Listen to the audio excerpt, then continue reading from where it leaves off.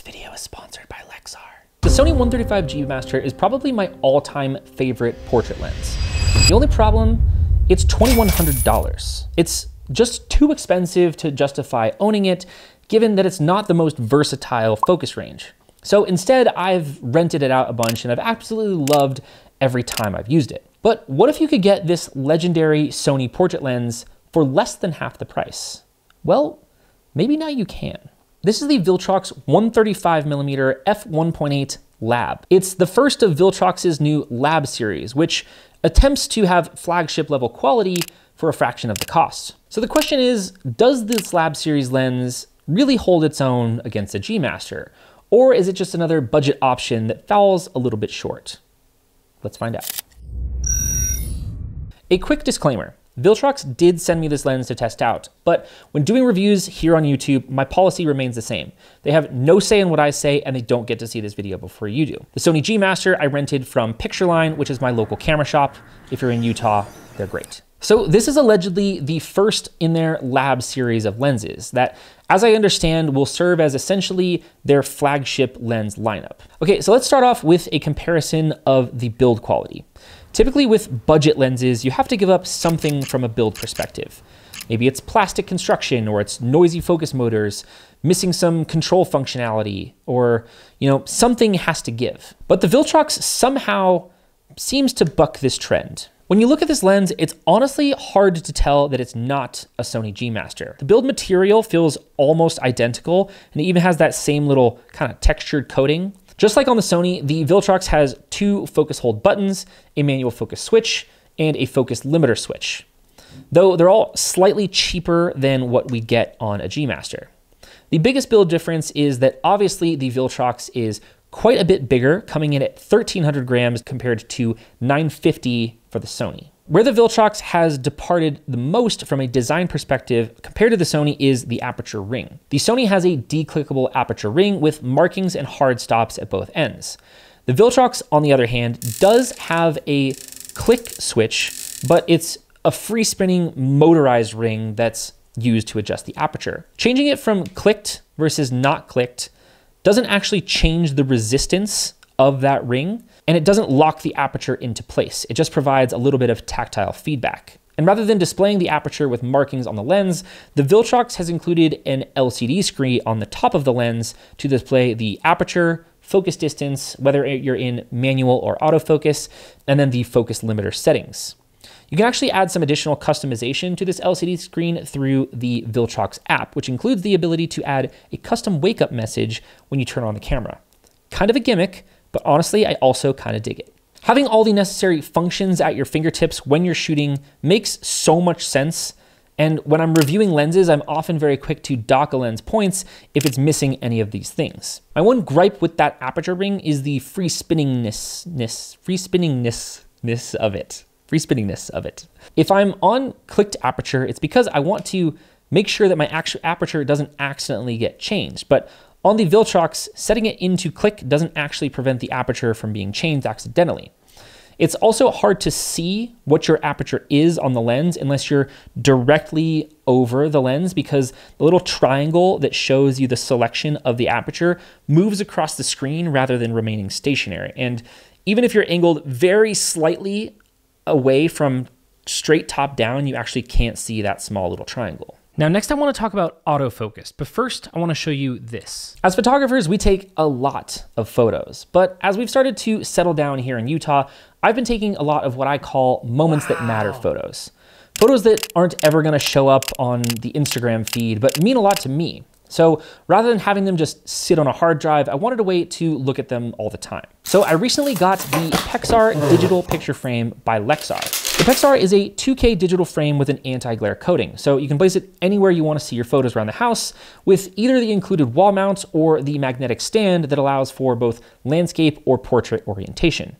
It's super easy to upload your images to the frame as well. You can either do so via the Framio app or use an SD card to store up to 32 gigabytes of images. Or if you want some extra space, there's an expandable storage up to 1 terabyte using SD or USB drive. I actually got one of these for my dad as a gift, so now Britta and I can just send him photos from our recent trips or new photos of the dog. Holidays are coming up, and it's honestly the perfect gift for either yourself or a family member. So I'll leave a link in the description, and a huge thank you to Lexar for sponsoring today's video. Now, throughout the course of this shoot, I was really interested to see how each lens would perform from an autofocus perspective. Moving really big pieces of glass around in this type of lens is quite difficult, and even Sony on their older 85G Master had some difficulty doing it.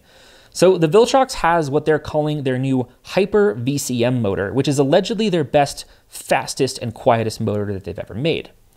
When the camera isn't on, you can actually hear a few of those elements knocking around, which is a little bit unnerving, if I'm being honest, but once you turn it on, the motors kick in and it's all good. I will say when focusing, there is a little bit of sound to those motors.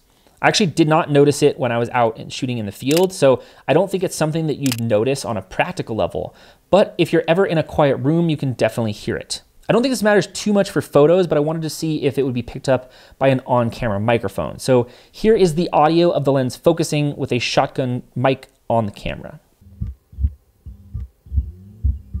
I don't think this is a deal breaker, and I imagine that most of the folks in the market for a 135 are probably using it for stills, but when we consider that the Sony 135 is completely silent, it is something to keep in mind.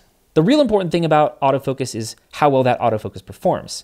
I was using the Sony a7CR since it's got the latest and greatest AI autofocus. I was expecting to see some drop off in performance when switching between the Sony and Viltrox, and honestly, I did not notice any at all. There were a few times when Erica's face was completely covered, so it focused on her hat instead of her face, but then as soon as just a little bit of her face was revealed, it locked onto her face once again with no problems. We're also shooting through some tall grass to kind of create some more depth, and there was a couple of moments when the grass caught the focus, but when I was doing the Sony, it did the same thing there as well. So I don't think it's fair to knock the Viltrox for that. They both did the same thing. I would say the Viltrox is a little bit less responsive on the video side. Like it's fairly responsive, but it's just a little bit slower in general. Okay, so build, solid. Autofocus, impressive. You subscribing to this channel, also impressive. But the important thing about the lenses is image quality. From a sharpness perspective, I am super impressed here. Like, let's do something fun. I'm actually gonna just put up two images and I want you to guess which one is the Sony and which one is the Viltrox. Here's lens A and lens B, and then here they are each at 100%. Now let's do one other example, lens A and lens B, and then here they are again at 100%. I want you to comment below which one you think is which, and I'll reveal the answer in just a second. Overall, I am super impressed with how razor sharp this thing is, and I think the reason that 135 is one of my favorite portrait lenses is you compare that level of sharpness and detail while making the background just sort of completely disappear when you're wide open. So maybe it makes sense to talk about the bokeh. Both lenses feature an 11-bladed aperture, and now I'm sure there's gonna be some reviewers out there that are gonna do controlled tests in their studio to test the bokeh, but to me, that's pretty boring. Taking a look at these images in the field, I honestly think I prefer the Viltrox to the Sony, which is crazy to say. Both are really solid, but I think the Viltrox actually keeps the circular shape a little bit better, while the Sony is a little bit more cat's-eyed. These two were from the Viltrox, where I accidentally shot at f2.2. So like, remember how I was saying that you want to not bump the aperture ring?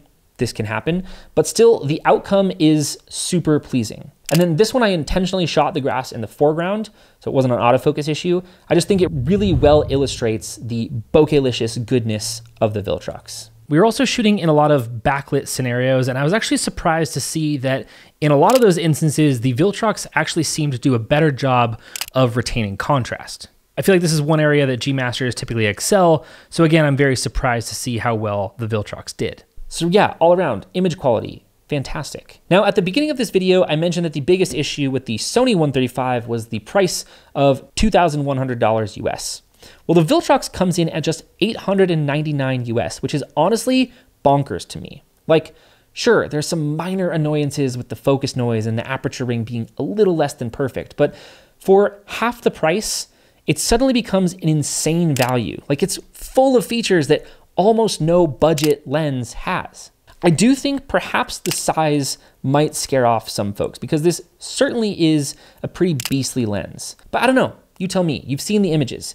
Do you think the extra weight is worth the substantial savings? Let me know in the comments and I'll see you in the next one. Oh, and by the way, lens A was the Viltrox and lens B was the Sony. All right, peace.